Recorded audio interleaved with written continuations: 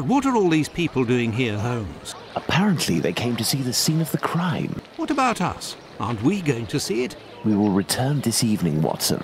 The circumstances shall be ideal for carrying out our little experiments.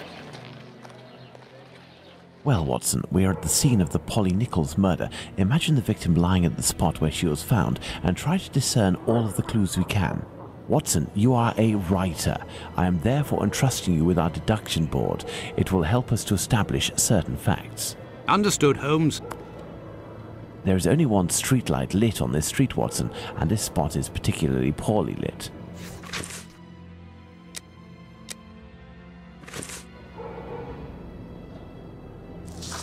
This spot is deserted, Holmes. The prostitutes only come here to exercise.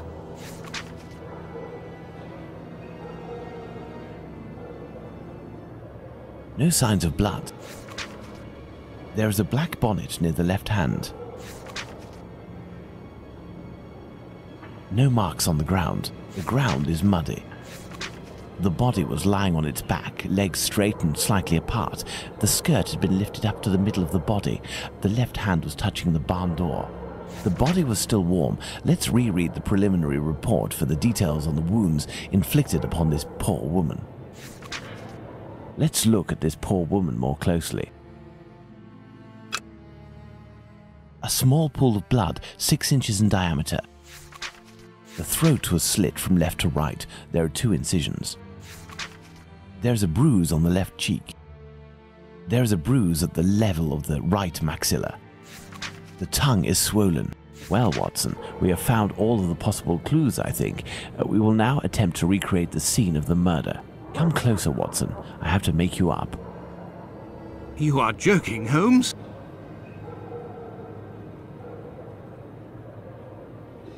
I feel ridiculous, Holmes. Now, Watson, come and stand here in front of me. You shall play the role of the poor woman and I shall play that of the murderer. Let's try to reconstruct the facts to ensure the final result corresponds indisputably to the way that Polly Nichols was killed.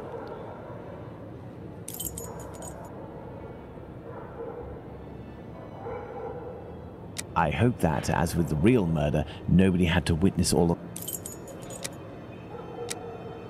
The murderer had enough room to inflict the wounds to the neck, and these wounds suggest the left hand was used.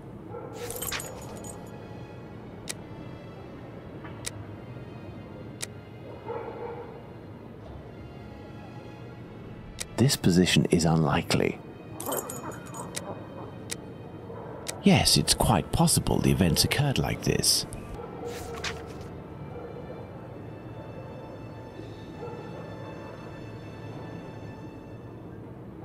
My dear Watson, now that we have found all of our clues, nothing remains but to subject them to our most likely hypotheses in order to deduce the facts.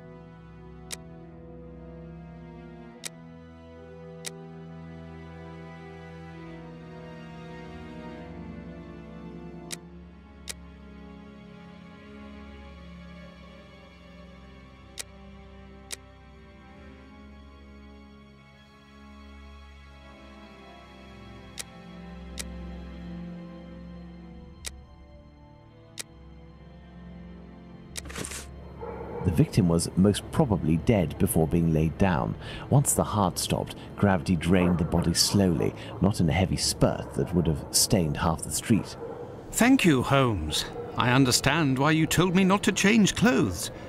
Do you realize that our behavior didn't alarm anyone? The victim's ordeal was even more discreet. By acting in silence, we have confirmed something. The crime definitely took place here. The victim and her murderer were able to come here without making any noise, and afterwards the murder took place without the slightest cry being uttered. Come, Watson, let's go home. We have spent far too long in this sinister alley. And so, my dear Watson, the day and night which we passed in Whitechapel were enlightening, weren't they? An adventure that I most certainly will never relate. To be in the skin of that poor woman. I prefer not to speak of it further. But have we really learned anything about the murderer? Obviously a man, given the necessary strength. We have little to go on, at least no more than the police, but in my opinion Inspector Aberline has a trick or two up his sleeve. No, I want to talk about the facts and what we can draw from them. We know where the crime was committed and under what conditions. I would like to ask you about the possible motives for the crime. According to you, Watson, what could have pushed the murderer to act in such a way? Homicidal insanity, Holmes. It is indubitable that the man who did this to Polly Nichols is not of his full senses. Black magic? I'm not terribly interested in the occult or black magic. Let's give the benefit of the doubt to this motive. Theft, perhaps? I have a hard time believing that someone would attack poor Polly so fiercely just to rob her of a few coins. Revenge, Holmes? Revenge could be a possible motive, but with one small reservation. We have reason to believe that the victim considered her murderer to be a typical client. A personal drama? Love can certainly lead to many a drama, but we have to consider the fact that the victim didn't know her attacker. Elementary. Very well, Watson. I think that we have exhausted the topic. Take a rest and we'll speak again later. Ah, it would seem that the investigation is advancing, Holmes. Yesterday's Star said that a suspect is in the hands of the police, a man with a rather sinister reputation. I was about to join you in your optimistic outlook until you informed me that the good news came from the press, Watson. But surely they wouldn't invent the fact that the police are holding a suspect, or the acts that are attributed to him. You will have an exact answer to these two questions in less than 50 seconds, Watson. Pardon? Enter, Inspector. Good day. Dear Watson, allow me to introduce Inspector Aberline, Inspector Dr. Watson. Inspector? To what do we owe the honour of your presence, Inspector? I heard that the two of you made your way to Whitechapel a few days ago.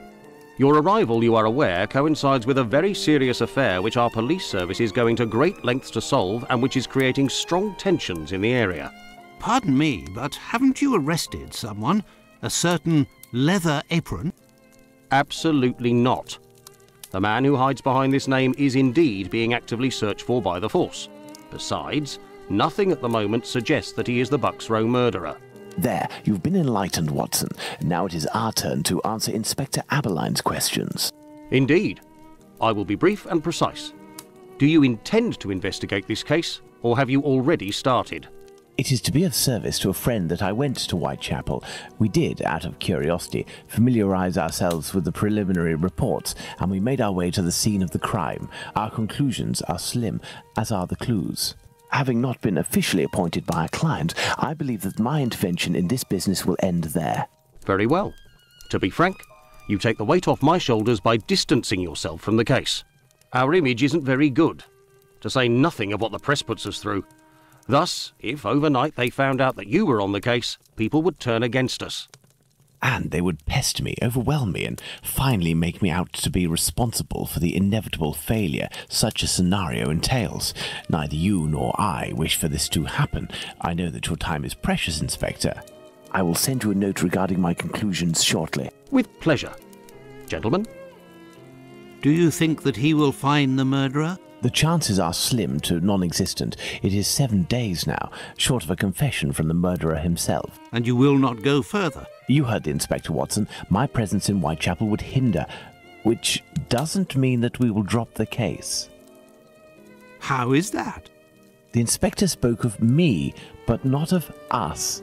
It is you, Watson, who will lead the investigation tonight. It is you who will bring to the police station the little note that I will write regarding our conclusions.